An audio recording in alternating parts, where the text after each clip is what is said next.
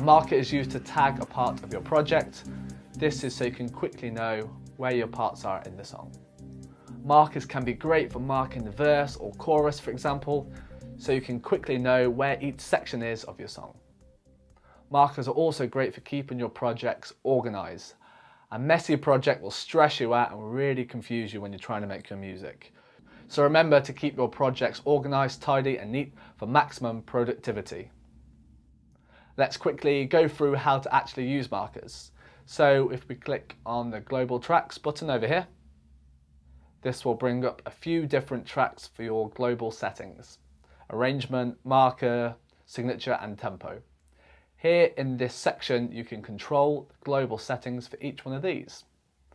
This basically means that these will control all of the tracks. For now, let's just look at markers. Markers will allow us to put markers at certain points of the track.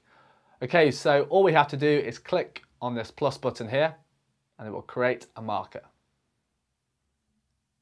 As you can see, it's created a marker with the name marker 1.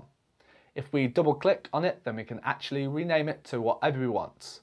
For example, we could name it intro.